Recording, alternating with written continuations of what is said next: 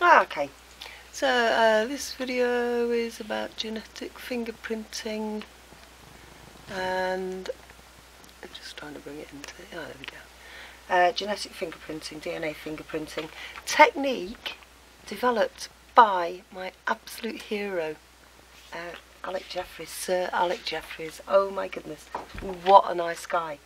Anyway, he kind of sort of accidentally stumbled upon this in the way of all scientific discoveries. I mean, he was working with DNA, so it was only a matter of time before somebody worked it out.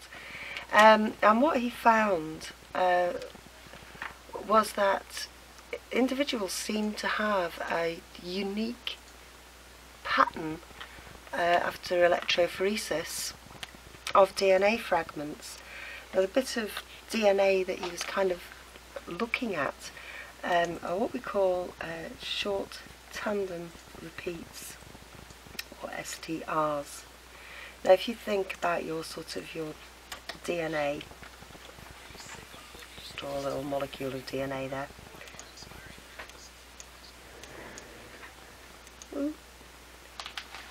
That's tricky than it looks. I wish I'd not made it so long now. Anyway, there we go. Your DNA, as we know, contains genes. So anything in purple might be a gene.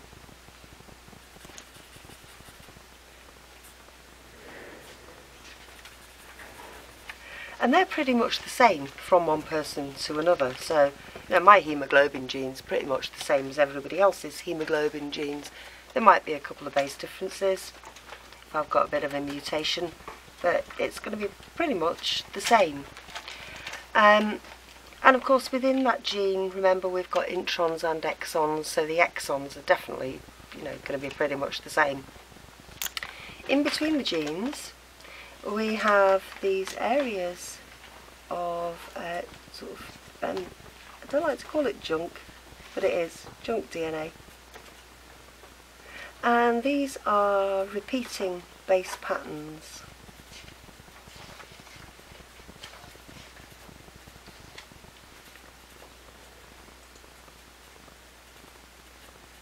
So say you had one that went ATTC, it would ATTC, ATTC, and you might have 3 of those, you might have 20 of them.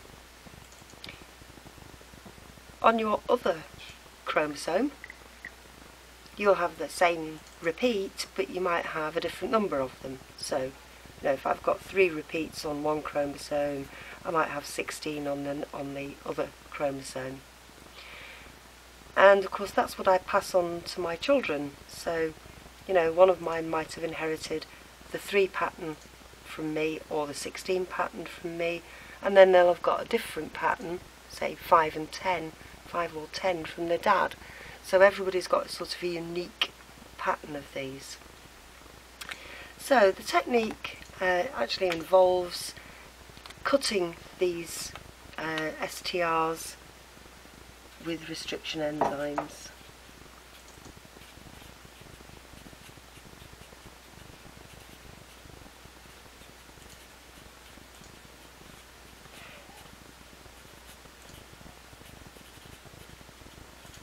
And again, there are a few available. These all cut at specific sequences.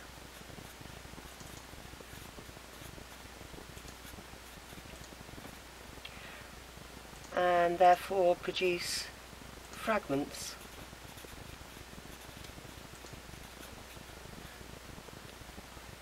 Now, I imagine that in real life that they use, EcoR1, and then they use HINE3, and then they use MAR1. So they're using different ones, so that one person's genetic fingerprint will have a number of different fragments. I don't know that, I'm just making it up. I just think that's probably how it goes. And probably they're not looking at different bits of junk DNA as well, because you won't want to make a mistake with this, especially not in America where they've got the death penalty. You really won't want to be making mistakes with this. So, you cut them with restriction enzymes, and then of course our separation technique is gel electrophoresis.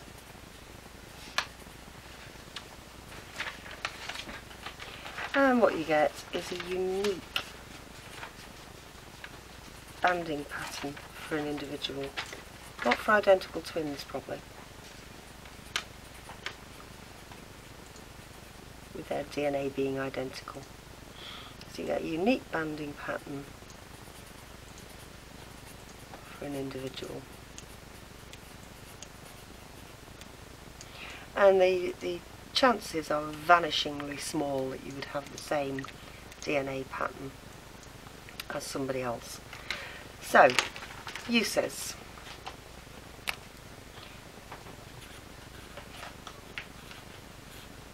So it can form, and I think it's, it's not the only bit of evidence, but it's it can be part of evidence forensically.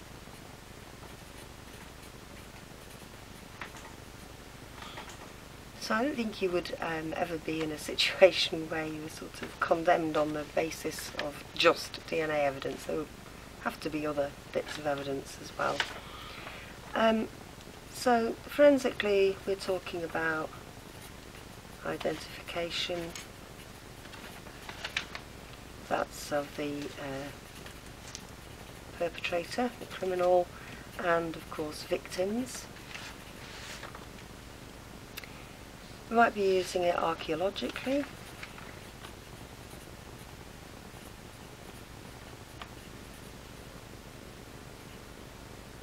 And now of course we've mapped the human genome.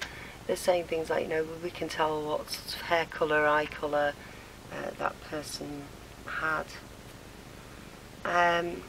We can use it for paternity testing.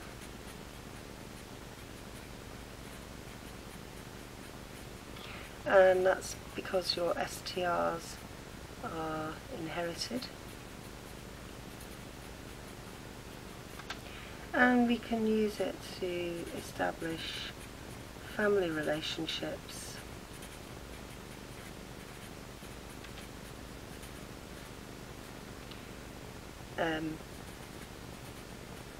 So obviously here I'm talking about animals. So if we're using it for breeding programs, you want to know that if you're going to mate your panda, you're not mating it with a sibling that you've borrowed from somewhere else. So, and of course for classification purposes. And we've watched quite a few little videos, didn't we, on classification using DNA evidence, and where they start is with a DNA fingerprint. So let's just have a look at paternity testing, because in forensics you're pretty much looking for an exact match. So that's pretty easy evidence to deal with. But let's just have a look at, it's part of the activity that you've done in class. And we'll just look at one of these families of puppies. So this was the idea that you're trying to sort out. You've got your mother and their puppies, and you want to know who the father is. I'm kind of looking for a ruler now and failing to find him. Oh, thank you, Hannah. So, remember, these down the side, these are the marker genes, just to show the relative positions, marker sort of DNA fragments. So, puppy B has inherited that marker band from its mother. Puppy A has inherited this, but not from its mother hasn't got it, so it must be from the father dog. All three puppies have inherited that fragment from their mother. The mother's got it, and puppy A and C have got it. And then this one, not present in the mother, so this one must be from the father. This leaves us with these two fragments from the father, this thin band, this thicker band. So third from the top and 1, 2, third from the bottom. So if we look at the father dogs now to try and identify who's who,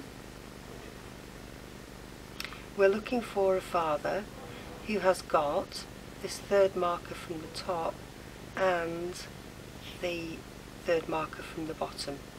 So not Father 1, he's not got that third marker from the top or the third marker from the bottom.